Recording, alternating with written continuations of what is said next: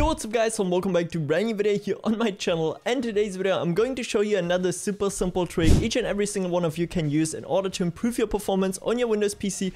And I'm going to be showing you a tool which is going to be called Windows 10 Privacy, which is a free to use tool guys, which every single one of you can get your hands on. And the tool can help you to disable a bunch of processes in the background of your Windows PC guys in order to improve its performance. And what's the best thing about it is it already has like a built-in indicator which can show you, okay, this tool you can disable 100%, this one is a little bit more risky, and those ones I really wouldn't recommend you. So therefore it's super easy to use. If you guys enjoy this content, please don't forget to leave a like and subscribe to my channel. This would help me say so much. Without any further ado, let's get straight into this topic.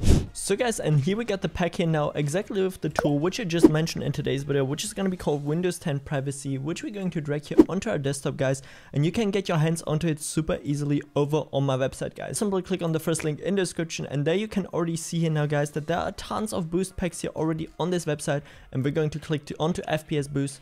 Once we get redirected, there should be a post here on the top guys with exactly the same name and the same thumbnail as the video you're watching right now. So therefore again, click onto it, and once you get redirected, just simply scroll down a little bit until you can find this download button, which is going to redirect you to Google Drive, from where you can download the following pack here. And then we're gonna go through the installation process, and the tool should look then exactly like this here, Windows 10 Privacy. And then guys, once you start the tool itself, you can find, you know, privacy apps, and these are basically like the... And once you start the tool itself guys, you can now see that there are tons of processes on here which you can disable on your PC. And it already says here, recommended setting, nearly no side effects. If it's yellow, you can see conditionally recommended, must be examined on an individual basis. And then like restricted, which would be red, but there are like none of these services here right now on the privacy. And then we have something like disable the active history, disable the application telemetry, disable the Windows customer experience improvement programs, disable the publishing of user activities.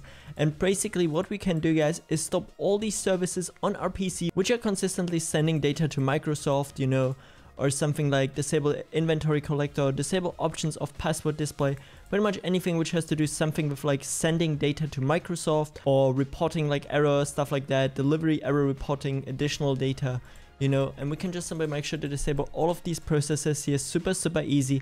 And then we're going to click onto set change settings, and then once we get it guys, we're also gonna go over now here into applications, and I would simply recommend you to actually turn off all of them which are green marked, you know. The yellow ones I would just leave out here guys, but something like disable access to contacts on this device. Then we have something like deny apps the access to my contacts, you know, all of these like privacy issues basically set. And once you made sure that you selected all of these here guys, we're gonna click here again onto set change settings, and we already disabled so many of these on our PC guys. So therefore no more data gonna get sent to Microsoft. And then once we're done with it guys, we're going to reset our PC real quick and enjoy having a lot faster system overall, which is also going to improve the FPS on our PC.